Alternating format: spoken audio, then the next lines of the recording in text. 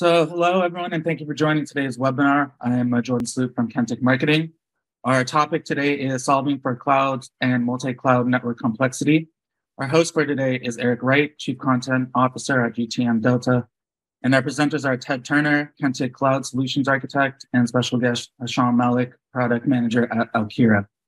So in today's webinar, Eric, Hisham, and Ted will discuss observability practices and methods for network cloud, virtualization, and application ops teams.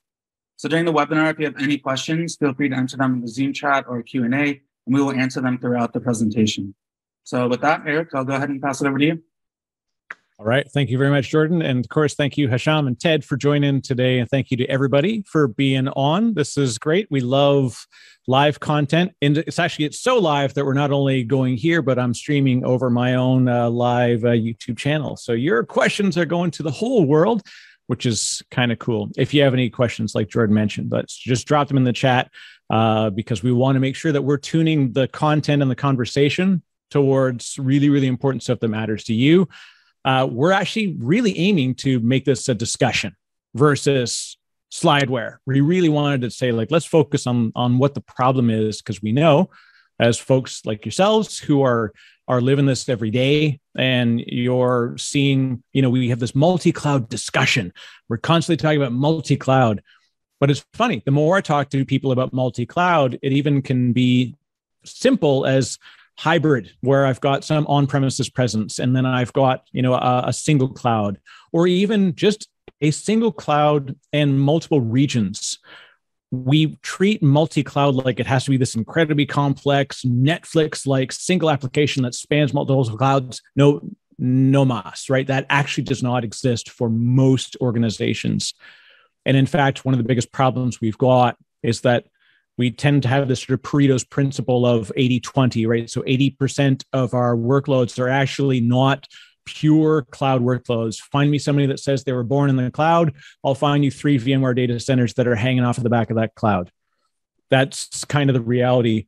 And so I think this is a good time, before we even begin to talk about the multi-cloud challenge, we really also get stuck on terms sometimes. We talk about observability, and there's too many sort of overused phrases that tend to enter the tech ecosystem, but observability is incredibly important. It's not just a label. It's not just a thing. It's a practice. And that's why I really want to really call it right away. Ted, I know you and I talked about this at length at Tech Field Day. For folks as well, go to the Tech Field Day stream. You can see a lot of fantastic stuff when Kentik presented recently at Cloud Field Day. So Ted, let's talk about observability and the difference between it and monitoring, because let's get that out of the way right now.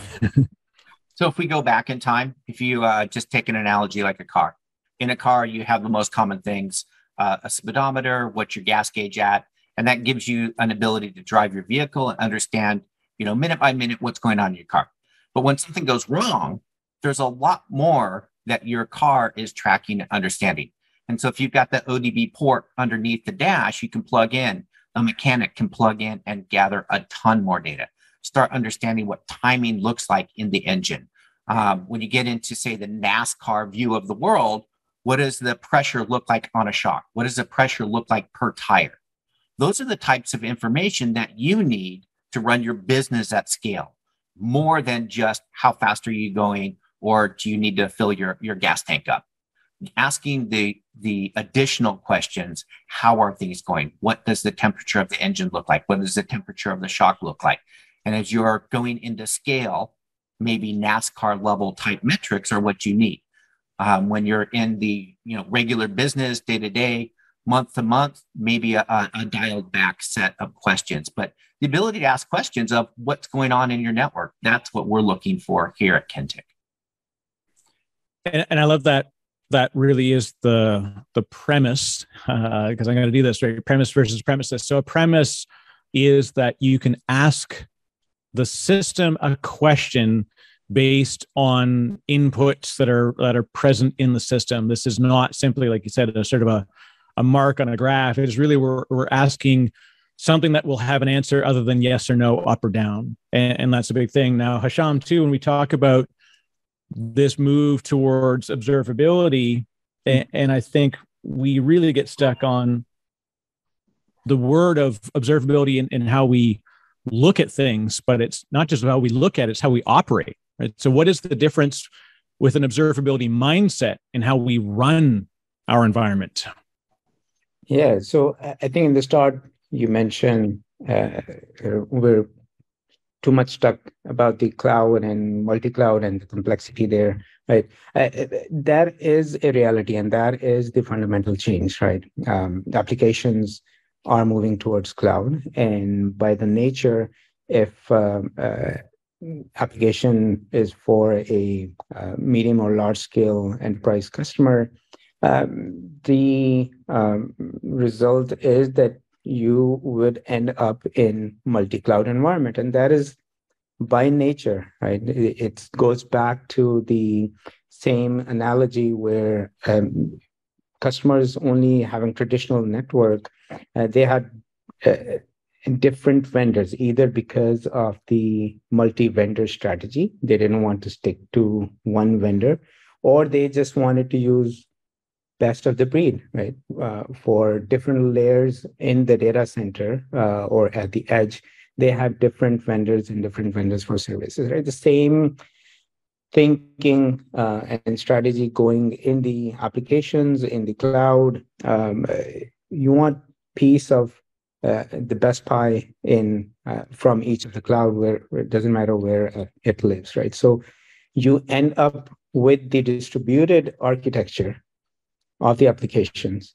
And each of these environments, they have different monitoring and visibility things, right? But for observability to work, like Ted explained, you need all that data, and you need to have a look at it collectively to understand what is really going on, right? And these siloed environments, because lack of observability and different monitoring tools, right? It requires you to approach each environment differently as well, right? And in case of issues, if car breaks down, you're not gonna just look under the hood, right? You're gonna trace down everything. So imagine yourself troubleshooting a network with multiple browsers opened, right? Or engaging different cloud and networking teams to troubleshoot a single issue, right? You need to have your network should be simplified in a way that it gives you a single view of your whole environment, of regardless of how many clouds you are in or how many regions you are in, right? And once you have a single view of the network, you can have better monitoring. You can have better visibility and observability as a result of it. And that, I think that just simply makes you listen to your network better. It's funny, you actually just hit something. I don't know how I didn't think of it before. Like your organization, your whole IT teams are effectively your browser, right? And the difference is, do you have 10 tabs or 3 tabs? Like, we're never going to go down to 1 tab in effect in the teams, because they have functionally different things they do on a day-to-day basis, right? When I think of day-to-day operations for my network team, there are things that are non-core to the cloud that are network operations. But then there's also application teams that are going to do things that are development focused versus production. We've got these like split things that the single pane of glass, we've beaten that one to death, thankfully, and accepted that there's no single pane of glass. However, we can reduce the places that we go to, a common field of view. And I think that observability angle is this idea of a common field of view where you may see different things that matter to your team, but let's come to one place as sort of a source of the entry points from which we can go to, and then we can then see how each other observe that environment. It's sort of that thing of the elephant, right? Where someone says, like, you've got the people that are blindfolded and they're touching the elephant. One says, I feel a tree. The other one says, I feel a hose. And the other one's like, I feel a fluffy tail. That's the observability problem, that we're coming at it from different angles. And if we don't have a common place in which we can generate of our individual viewpoints, then we're not talking the same language. And that means then, we're not going to get to a solution, because we're doing translation with everything we do. And I think that's kind of like, that's the human side of it, which is the biggest thing, right? We talk about automation, and this will be pervasive in our discussion. Everybody wants to automate. Software is better at managing software. Totally agree. However, software needs human influence. We can eventually move towards automation, but even today, if you've got a Tesla and it's got FSD, full self-drive, guess what? It's not, you don't get in the car, it drives itself and you get out. At some point, you turn it on for a while and then you take it off. And there are places where it may not work. And we still need the human. Thank goodness, because I need a job. But let's talk about the next stage, right? We pull in data. So it's analytics, it's observe. So take this data in, and then what do we do with it, right? We have to generate insight. This is always this flow, because data is one thing. There's no, what does it say? No lie that's no greater lie than one backed by statistics. But if we take that data and then we do something with it, we make a decision. This is where we talk about moving to insights.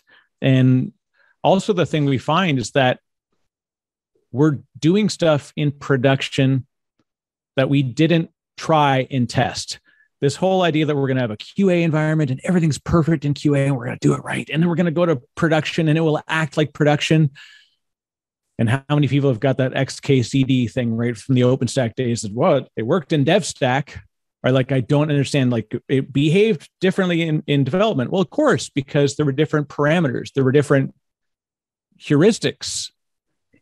So then the decisions that come from it, the insights that we generate, have to be different across environments. And so, Hasham, when we look at going to production and how it has to, that the systems of observability and insight have to behave differently, how do we generate an understanding of how it will behave in production without just like saying, all right, let's just push it out there and see how it goes? Yeah, I think that's very interesting question. I'm going to step back a little bit, right? We talked about having a simple view and simplification in the network and application architect, reducing the complexity of the network, right? But what commonly we have seen is in the cloud, the footprint, it grows dramatically, right? It gets out of hand very quickly. So you need to have network insights to understand first what is your layout, right? What are your resources deployed, how you have deployed it, right? And a byproduct advantage of having those kind of insights, detailed insights, is you identify a lot of things that they shouldn't be there, and that helps you simplify the network more. You optimize on the cost perspective because you find the resources that you don't need. They are just lying there eating up your bottom line. For example, one of the common things that we see is elastic IP addresses. They many times, a lot of IP addresses, they are not associated with any resources, but they're there sitting there just incurring costs, right? So once you have the insight, right, and these advantages, then you really understand your network, how your network is laid out, what is the map of the traffic, right? How one endpoint is communicating with the other. Right? Once you have that visibility into the network with the insights, right, then I think synthetics come into play a lot, right? Because you are doing that testing, and like you said, that many times, I mean, it's kind of cultural thing, or you really end up testing applications in productions or making the changes in applications, and things happen, right? The synthetics validate your network path, even though if it's simple, right? You need that visibility there, because we have seen changes in the network as small as to somebody adjusting the security group, right? Or making a small change in routing table, or even worse, somebody's just deleting the TGW accidentally, right? Things can go down really bad, right? So synthetics, it helps you identify the issue or leads you to a way to narrow down to where the problem could be, right? And then again, your network, from talking from the Alkira perspective, right? Your network needs to be agile enough to remedy those issues. Yeah, that's an interesting thing. The synthetics are, that's the proactivity. Like, I think teams are getting smarter about this, that we're moving ahead. And actually a good question came up in the chat too. Does from Pete, Kubernetes and containerized networks get really complicated? How does that affect how you look at observability? And I think that's actually why observability as a practice is so much more important in Kubernetes, because it is so much more dynamic, and it's no longer even just like TCP, like IP, traditional full IP v4 endpoints. You're actually seeing now layer 4 to layer 7 connectivity, and you're going to see the introduction of service, but you're going to see much more complexity, and that dynamic changes. So if you're not doing something to kind of preventatively and proactively look for that stuff, then it's just going to go bad, right? And it's going to go bad by getting a call from the service desk, like, hey, we've got an application that's down. And if you're not looking in advance for that behavior, then that's a real problem. And it's funny, another thing that came up too. So we do use Kubernetes, whatever it is, even just IaaS workloads, and we span them all over. And someone says, hey, this is great. We're going to get a deal on database over here. And then we're going to get a deal on IaaS over here. Oh, wait a second, our architecture just created a real problem. And I think the cost of architectural decisions and the cost of outages is huge. Now, Ted, I know you and I have looked in our own wallets for our own personal cloud problems, just running lab environments, but I'd love to hear about the cost of design decisions when it comes to cloud and network. We had a customer. They were shutting down a data center in the center of the country, and they were migrating their applications out into the cloud. And part of what their application did was take some of the content and write it into a cloud storage bucket, so storage out there on the cloud provider. As they moved their applications out of the data center into the cloud, they followed suit and did what they've always done. They wrote those log entries into the cloud. But when they did that, they didn't choose a path that used private IPs. They just used the path of least resistance. And in the cloud, the path of least resistance is to go back across the public internet. So their application was deployed as they expected, and it was writing these log events into the storage location in the cloud and was taking a public path. And so those costs mounted. They came back, hey, Kentik, can we get some insight? What's driving our cost for the network? And we looked and we said, well, you've got this thing that you own in the cloud talking to some other storage location that you own in the cloud, but you're using public IPs. One of the things that you could do is you could just use private routing in your cloud, and that should reduce costs. $150,000 of cost avoidance later, they were able to make those simple changes in their application configuration, in their cloud configuration, and save money. And so those are the types of things that'll start to pop out that you're not thinking of. This is what we did before in the data center. We want to do exactly the same thing in the cloud. But in the cloud, you have to look at what those pathways are, what those costs are that you incur.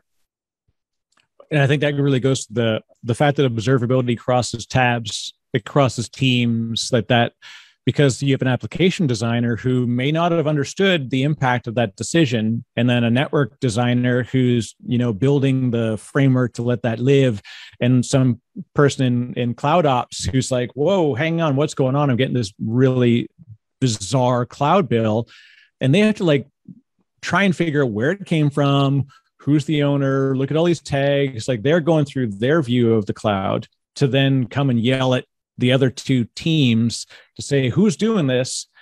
And that's why this having observability and a centralized outbound route to the information and the insight is super important.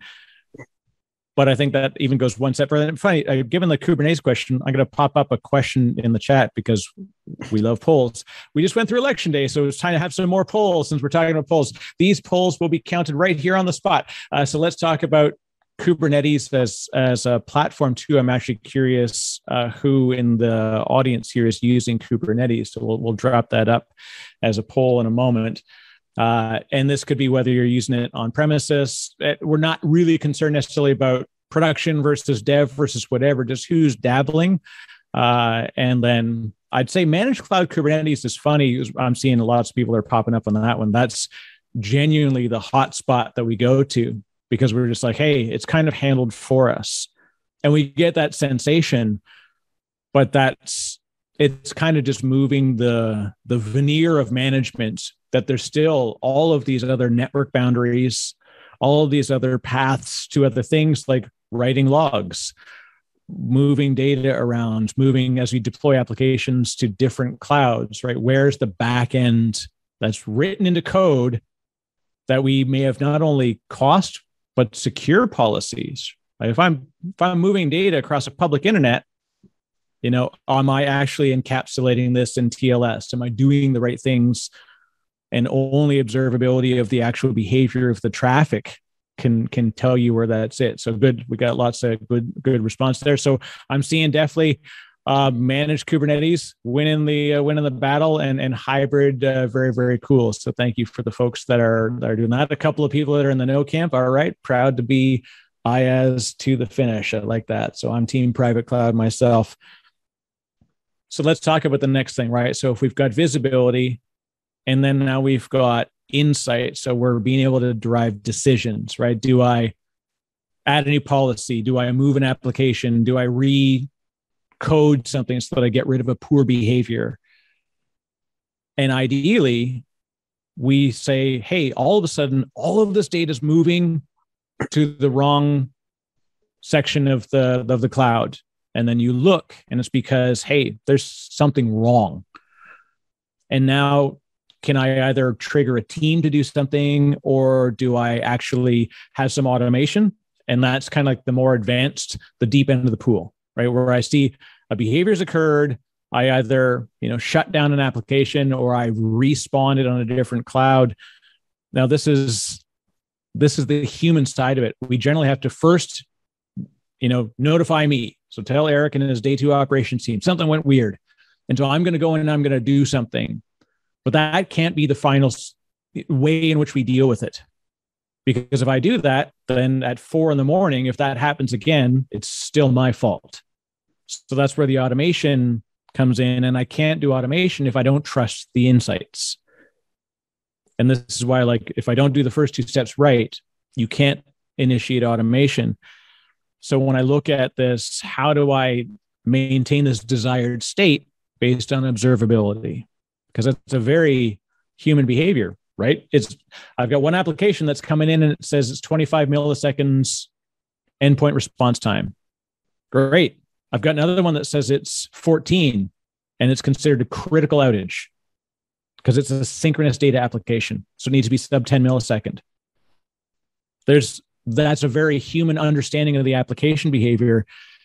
And this is where it comes in. Hasham, let's talk about the developer as the human, right? The app owner, and they don't necessarily know what's going on in the network. How do we give them that view to help them take action that's going to fix their application where they may not have understood what the underlay was? Yeah, I think The short answer is teamwork. Yeah, teamwork makes the dream work. So right.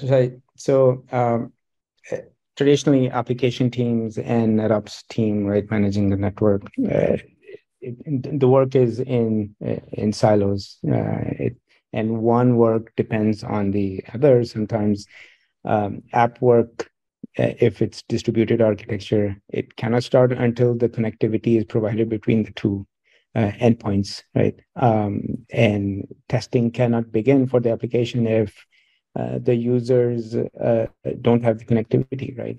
Or the application side, right? So sometimes, mostly we see the network becomes a bottleneck, right? And because it is not as automated, as agile as the apps development, right? But if your network supports automation, it is a network as a code, then it becomes a business enabler, right? And can be agile as your app development is, right? And if rightly so, like in case of Alkira, right? The app development and the network, they can be part of the CI/CDs pipelines. So the interdependencies, they are well taken care of, right? And things are deployed in a timely fashion, right? So I think that's the key point. And when network is agile and simple for the NetOps teams who are managing the network, it becomes easier to make the decision based on observability, right? Whether you make those decisions, those actions automated using APIs, or just as plain as simple as network design, or give power to the NetOps team to manually take actions to have the high availability and high performance of the applications, right? So in Alkira, you can Alkira makes it so simple, your network, that for example, one example I'll give without getting into too much detail, right? Your DNS architecture in different cloud environments, you may end up having different DNS services in cloud environments, right? But if there is a consolidated service, right, and your network is taking care of the anycast, then in case of the failures, there is automatic failover, right? The network is observing and it's making the decision on your behalf, right? So you have designed the network and empowering it itself, right? Similar to the services deployed in the network, right? For example, firewall services, do they have the capacity or the ability to auto scale and take care of the extra load, or downgrade to save the cost of the network, right? And one of the example I can think of from the manual action is we have seen in cloud environments that, I mean, issues happen, right? There have been performance degradations, connectivity issues in a certain cloud provider environment in a certain region, even though there is availability, high availability, different availability zones, fault tolerance built in the region. But sometimes your application environments, VPCs or VNets, they might be fine. It's just the path going to those resources. It's not effective, right? So observability gives you that data, synthetics give you that information that something is wrong and you need to take action to restore the services, right?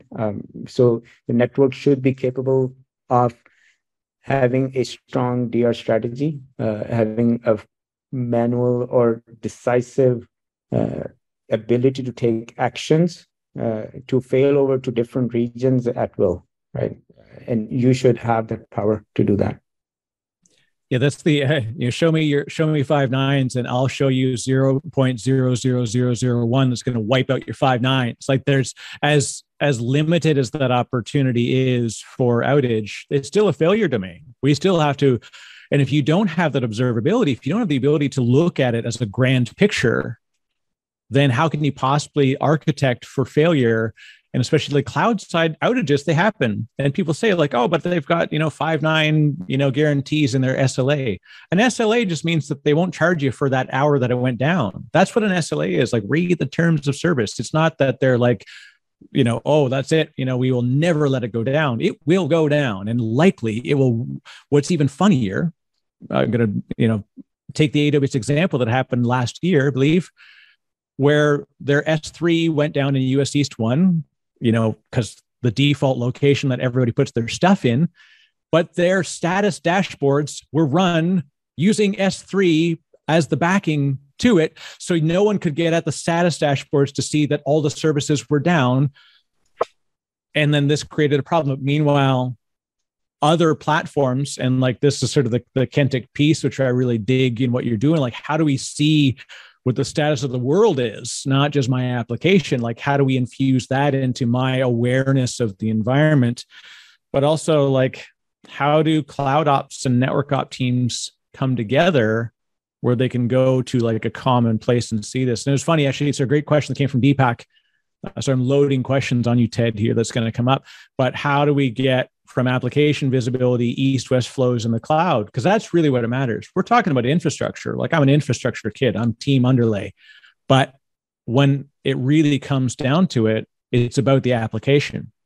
And that application behavior is why, like, the application, people don't care about that. When they say full stack engineer, it means down to the MySQL. But there's a lot of stack below that.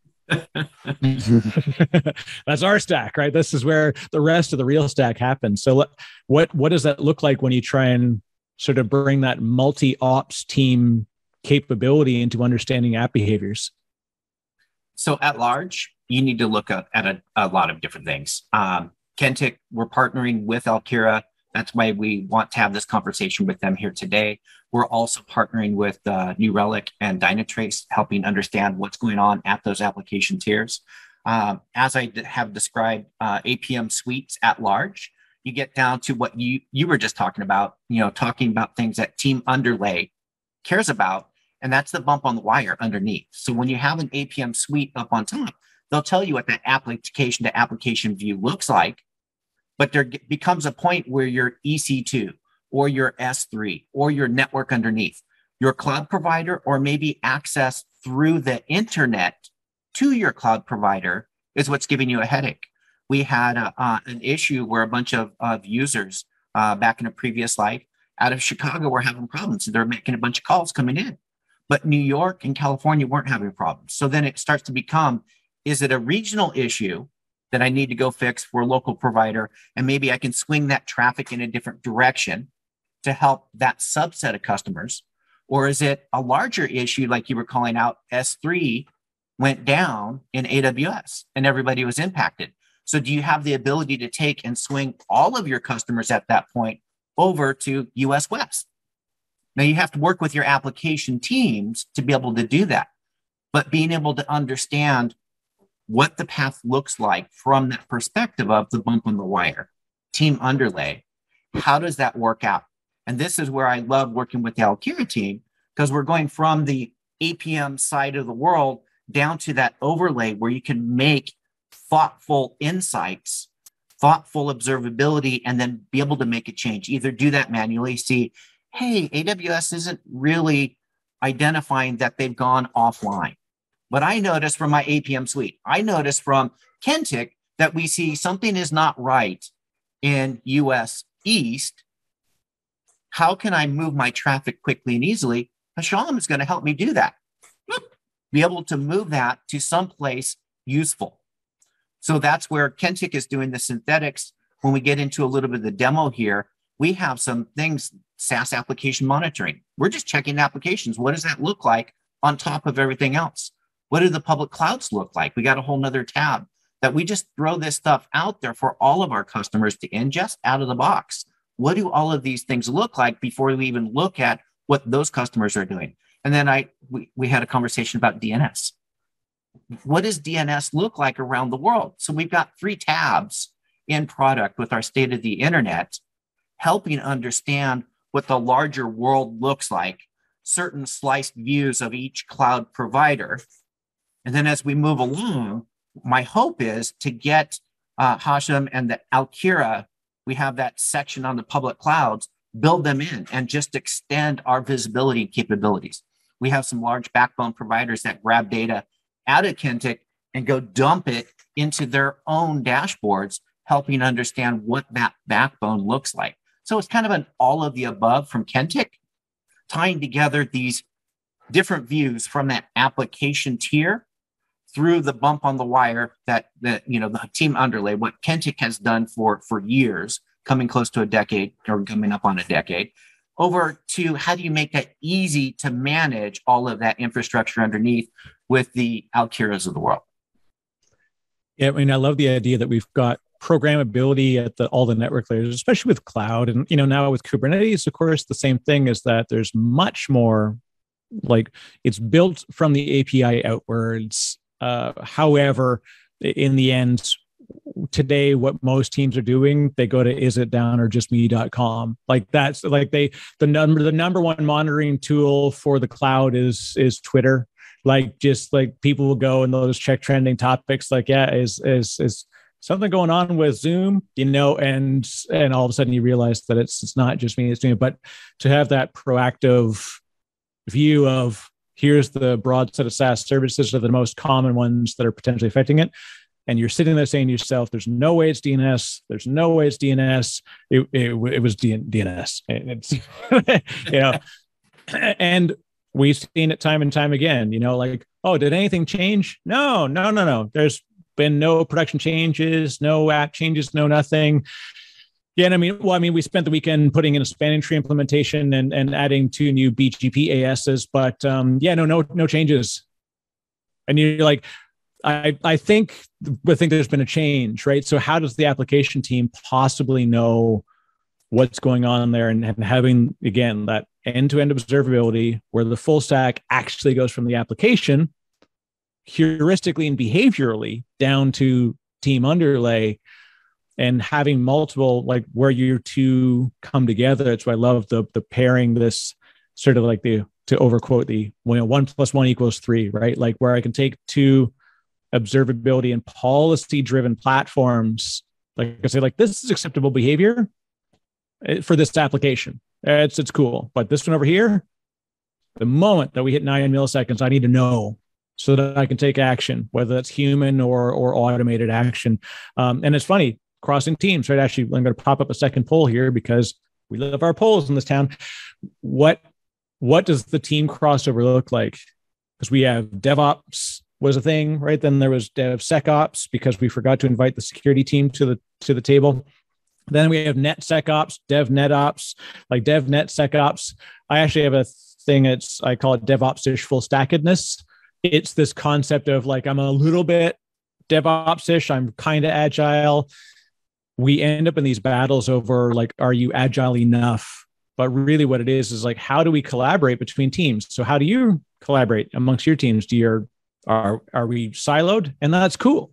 There's nothing wrong with that. That's just kind of, it's organizational and human behavior. And is this, like I said, the hot one comes up, right?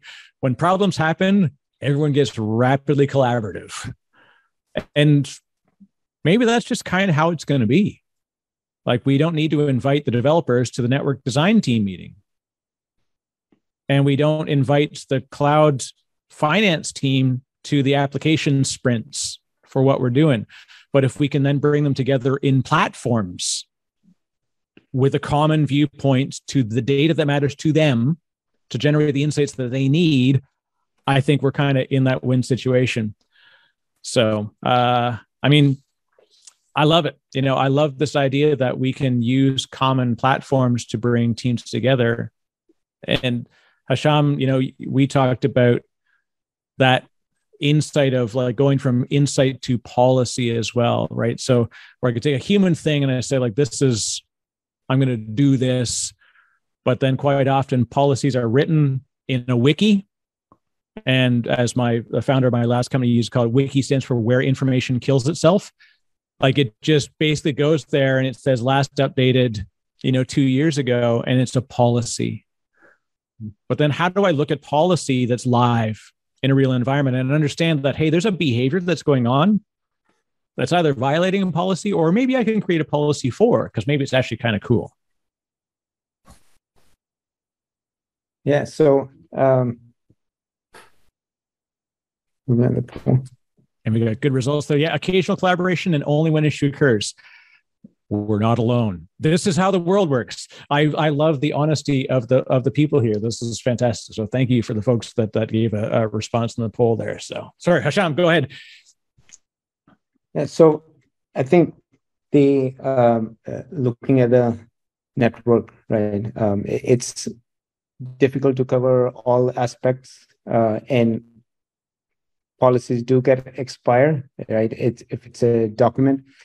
But if you have built a simpler network with great observability, you would know your SLAs, because the system would tell you that something is wrong, right? Whether it's in a way of alerts or red color popping up at different areas of your UI topology, right?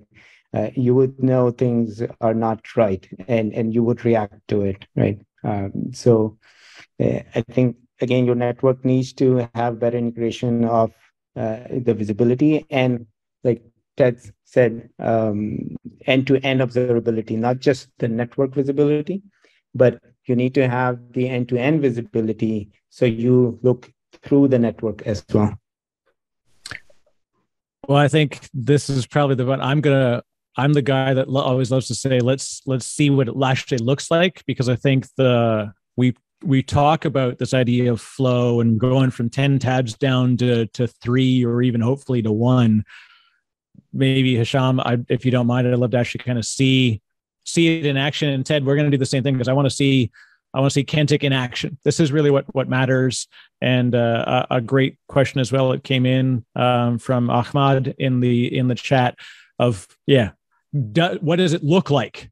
And I think this is when we think, like, what does it look like to see issues in platforms? And because the problem we often get is that we show an issue in the cloud tab and it says, like, hey, there's a problem where the security group is restricting flow from one application to another. But there's no, like, the language of my network team does not work in, have you gone to the VPC, then to the EC2, then to the security groups? Like, they don't see that. So maybe let's jump in and let's see some demo goodness here, if you don't mind, Hasham, and we'll get you to share. And if anybody else has any questions too, the hot seat is upon us here. We're going to put Hasham and Ted on the spot. So let's ask questions while we roll here. Live demos are always appropriate.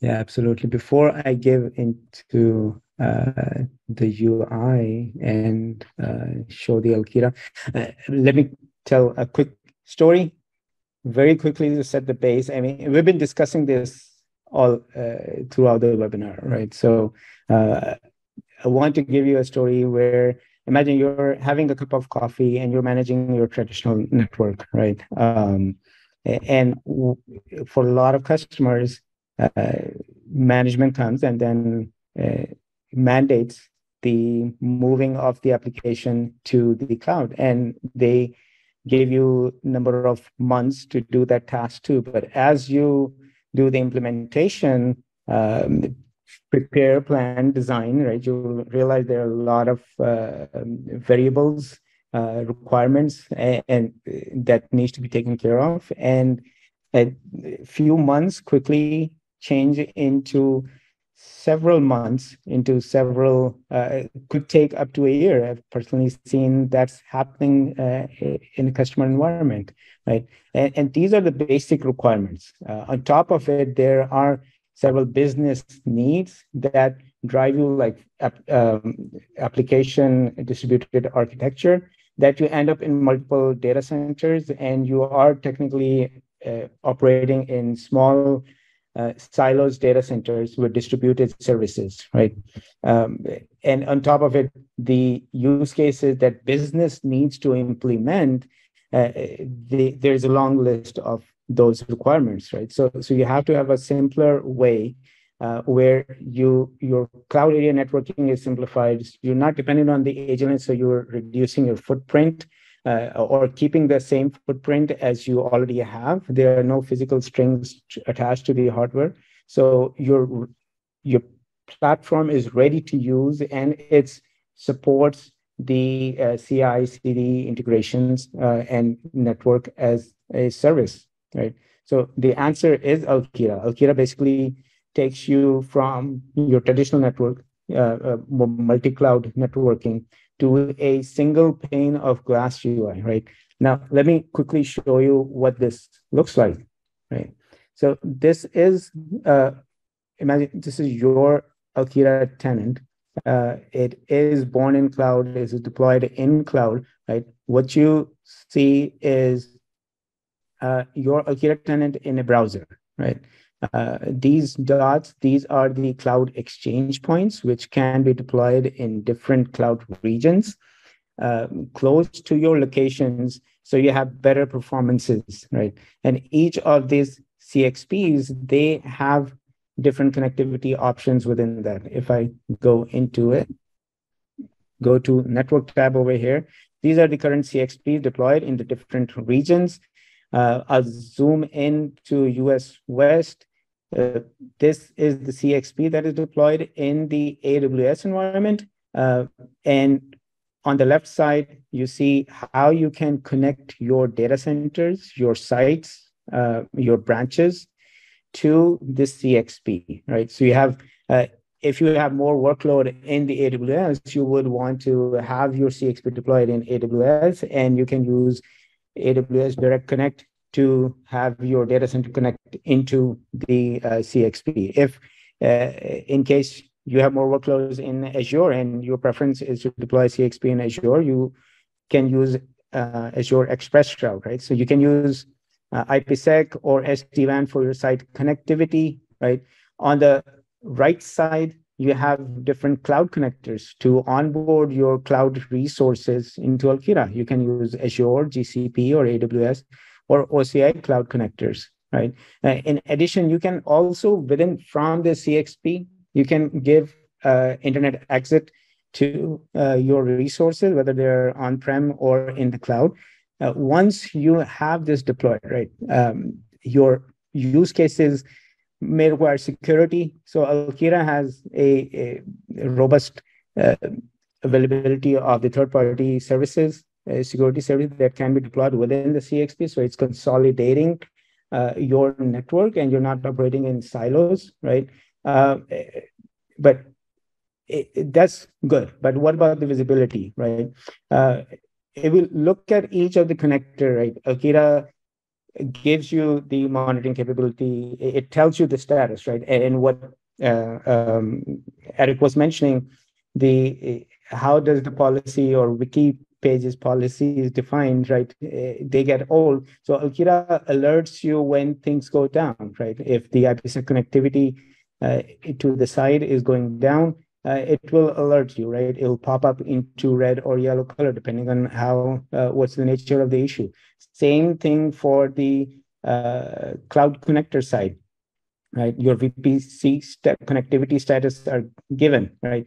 You can deep dive, narrow down into more of that.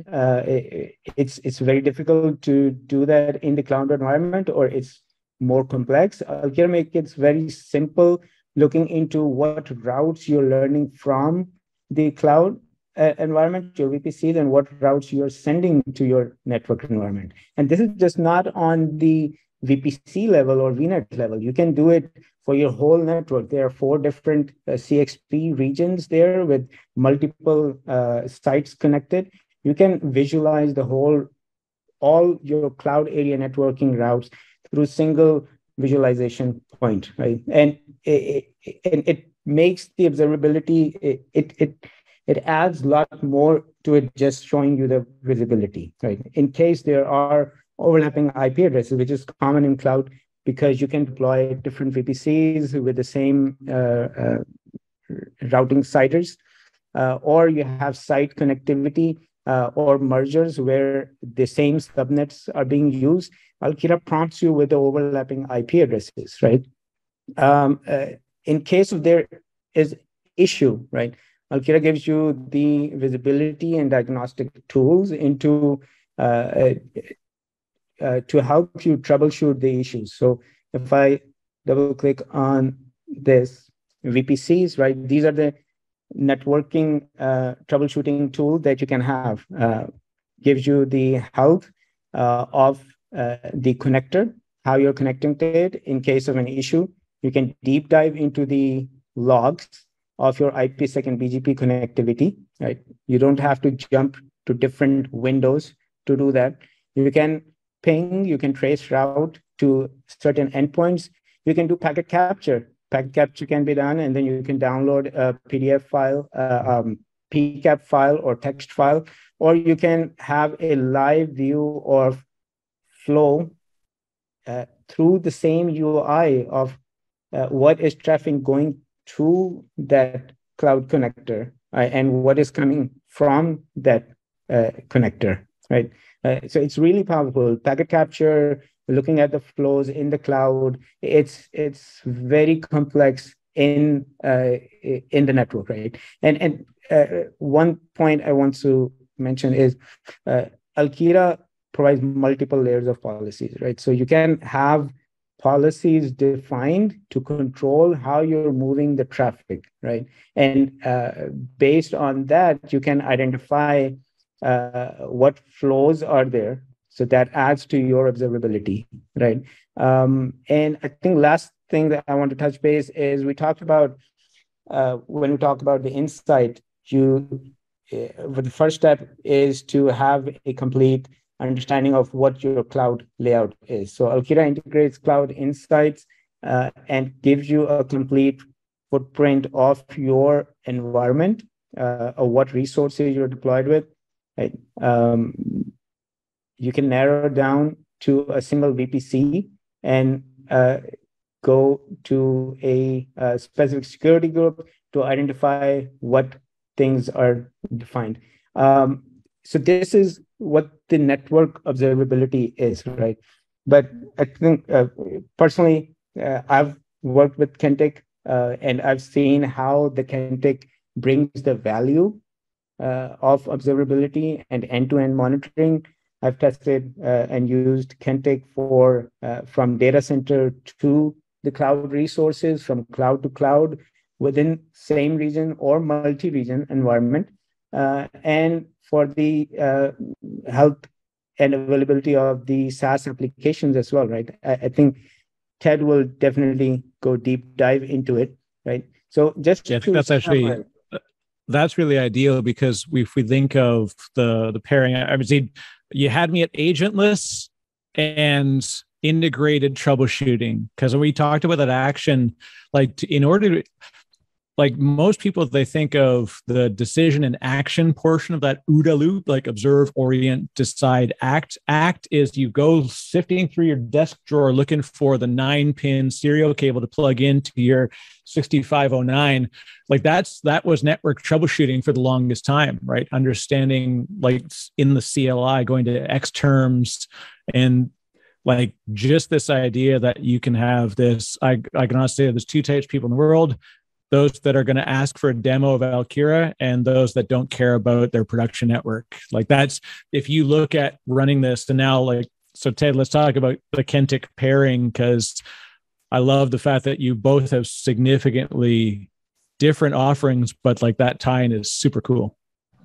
So we were at a trade show together, and I was walking through the other vendor booths. So we started this conversation with the Alkira team.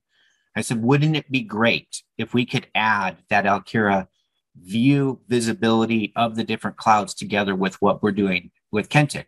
And so we have this state of the internet here. So just some basic applications that a lot of people need, a lot of people are relying on, can, you know, sort over here, ADP, Blue Jeans, Box, stuff like that. But what's more interesting is kind of what's going on with status codes. What do those applications look like? This is more of an application type view, but we pair that together with over here on the right-hand side, we've got the standard network type views. A lot of that stuff that the Alkira team was showing, we're looking at that latency, that packet loss and jitter, what that looks like underneath. And so Kentik comes from a backbone view of the world. Global providers, telephone companies, cell phone companies are using us to understand what things look like. And as we've moved through and become more adept at managing all of those provider needs, we have the cloud scale companies that came and said, hey, this is cool. You can do this at scale. Doing all of this data ingest and tying together not only these network components over here, but that HTTP latency, the response time, the DNS lookup time, making all of this available, we were able to go from that backbone provider type view into the cloud and start to understand for those cloud providers. So here's an application slice. As we move on, this public cloud here, we're looking at providing that same visibility, that packet loss, latency, and jitter of what's going on in your cloud provider, helping understand, is it me and my application, or is it the provider footprint? And this is where I get excited with Alkira. You could choose to move your traffic from one region to another region because you see something has gone wrong. I would love to see the Alkira overlay of what each of these providers, and over here, DigitalOcean or GCP, I would just have Alkira here and add on what's the Alkira effect of being able to push and move things around. So here's something that we are doing out of the box, helping all of our customers understand before they even deploy anything, what does the footprint out there look like from an application perspective? What does the footprint of the real world look like from a cloud provider perspective? And then quickly, I'll go over here, doing this again from DNS, because these are common technologies that everybody uses. And if you can deploy in your network and start to understand what your footprint looks like and deploy some of the Kentik synthetics on top of whatever applications you need, whatever your cloud footprint looks like, we built this compare and contrast. Am I getting good results? Is it a section of the internet? Is it a section of the cloud that has gone down that's causing me a headache? Can I quickly identify that with the Kentik state of the internet and then compare and contrast that? How many of my applications, how many of my customers, how many of my staff members have been impacted by this? The cool thing is we were just at KubeCon, and at KubeCon, we announced a beta helping go in just a little bit deeper. So instead of just looking at the cloud provider or the internet, we're now able to take that same view of the network and start to see, hey, I've got an entry point over here. Here's my load generator. I'm going to come in, and here's a product catalog. Here's a recommendation service. Here's a cart service.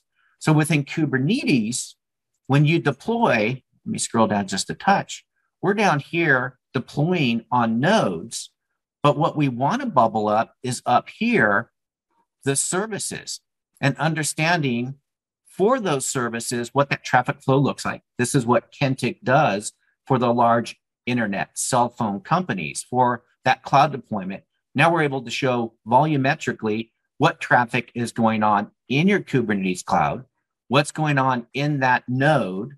We can see those containers that are running and what that performance looks like. We're able to tie all of these things together from that smallest component of, say, the pods and services within Kubernetes, all the way back across that cloud infrastructure where you're running your Kubernetes or in your data center, and what that looks like across the larger picture of the internet. And we're relying on partners like Alkira to help shift that traffic. We have the visibility, the observability with the APM suites. We have Cloudflare partnerships so that as we see these things, we can fire off, hey, we see something to Alkira and say, put a human in the loop and execute a mitigation. So it goes up and you get a on call. But most of our customers, after 90 days, they pull the human out of the loop. We've mediated and mitigated so many things so often accurately that they Go fix it and then tell us what got fixed so that we can go look at it and make sure everything is still in good shape. And those teams that have a knock, we have these knock views available to show something went wrong and it was able to be mitigated. Now, I love this idea of the view, and so I'm gonna put up a quick poll here as well. This is the final poll of the day. You trust me on this one, this because I know people probably saw this and said, I got deeper questions. They want to see it in action. So if you want, let us know which of the platforms you want to get a personalized demo of, because I think that's the better way to look in and ask deeper questions. We wanted to focus on some of the core challenges. And I love this idea of like visualizing in the language of the person that's in there. So I'll say we call it personas, right? Like if I'm a network operator and I need to understand Kubernetes, but my Kubernetes operator needs to understand the service layer and then tie it to the network. The network team needs to see the network up and then map it to the services so they can talk to the KubeOps people. Then you've got that east-west, that total visualization that you showed, Hisham, seeing what it looks like just to be able to have it in one spot is fantastic from what I've seen. And the fact that these are agentless is also means like there's literally zero friction to put this in place.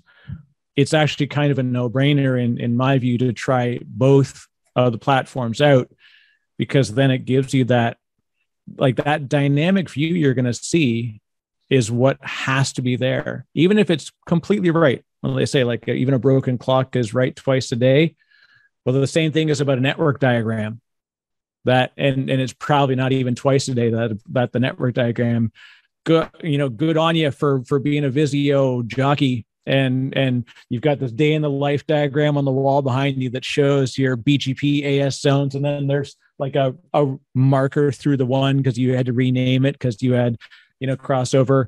You've got NAT interfaces buried all over the place. You've got competing IP networks. When you get into that next layer now, and you've got layer 4 to 7 connectivity to the services inside Kubernetes, like all bets are off at that point. And this is why you need to have the ability to visualize so that you can troubleshoot, and then to show that we could actually go in the same platforms and troubleshoot. This is, as an operator myself, this is my panacea, that I don't need to then go to, 10 different places to take action. I can see what's going on. I can take troubleshooting and preventative action. And then even better, I can influence policy building going forward and actually create policies in the platforms and then also out to the different teams. So it's kind of a win-win if you ask me. And for folks, there you go. So a couple more, we'll leave the pull up for a couple more seconds for people that do want to get a personalized demo, because this, I think, is where everybody sees this conceptually and they're like, yep, I feel seen, right? This is a pain that I felt, but being able to go through and see it in action. And I put a couple links in the chat too while you guys were doing the demo, because I know I've taken a look at some of the solution briefs. So there's a couple of links there. Urge people to take a look at that. And I know we're up to the hour. I couldn't help but let everybody run through that full view of it, because I was too excited. So thank you, first of all, everybody, for joining us. This has been fantastic. Thank you to Hisham and the entire Alkira team. Thank you to Ted and the entire Kentik team for hosting this. Thank you to all the YouTubers and live LinkedIn Live viewers and the Twitter, I don't know if it's Periscope or whatever they call the Twitter Live, whatever Twitter's video streaming is these days for folks that are watching. I'm seeing some comments coming up over there as well. So hi, Steve. Sorry, my friend. Somebody, a familiar face I recently saw at SNIA SDC. We're in person again too. Where are you folks going to be next? Let's talk about events that are coming up. You talked about KubeCon, Ted, Hisham. Have you guys got upcoming events there? We've got that little thing that's going on in Las Vegas in a couple of weeks. Anybody going to be, obviously, if you're a cloud person, you're aware that re:Invent's coming up. We're going to see some folks that are going to be on the ground there. And of course, if people want to connect with you directly, what's the best way in which they can do that? Hisham, let's start with you. Yeah, definitely visit alkira.com, request a demo. We would love to talk to you and understand your use cases and how we can help you out. Yeah. And I think the one thing as well to add to this is that the ability for us to feedback to these teams, the one thing I've really enjoyed and why we're here, right? I loved coming on to work with these two fantastic teams because they listen so well. No one has told me how the industry works. They asked, how do I run my environment and how can they help? So as a customer of any company, that's the best approach. So, hats off, chapeau, as they would say en France, that this is the most important thing about working with a partner, and then the way that your teams work together is fantastic. So Ted, obviously Kentik.com. People are even watching us, and we registered for a lot of the webinars here. Where do we find you and the Kentik team to connect? So we're going to be at AWS reInvent upcoming. I'm Ted Turner. So I'm linkedin.com/in Ted Turner. That's me on LinkedIn. I'm also Ted Turner in Cal. Back when I was living in California, that was the name I chose. And it's not necessarily accurate anymore, but I'll maintain the name. Exactly. And for safety, we won't reveal your current location. It's somewhere in a beautiful wooded locations, hidden from view. So, and on the network, this is it, right? I saw the Zoom was in there. Zoom was showing good. We got good response time. We had no jitter. This was fantastic. So for folks, thank you again to all the folks that were on the webinar. Do check out, hit those solution briefs. Looking forward to people getting demos. I'm excited on the behalf of folks. Again, my name is Eric Wright. We are here provided by the team at Kentik and Alkira. Thank you all for spending the time with us today. And Jordan, thank you for DJing this whole thing in the back and making this come together with that. We'll say goodbye and good luck, and we'll see you all at AWS reInvent in a couple of weeks.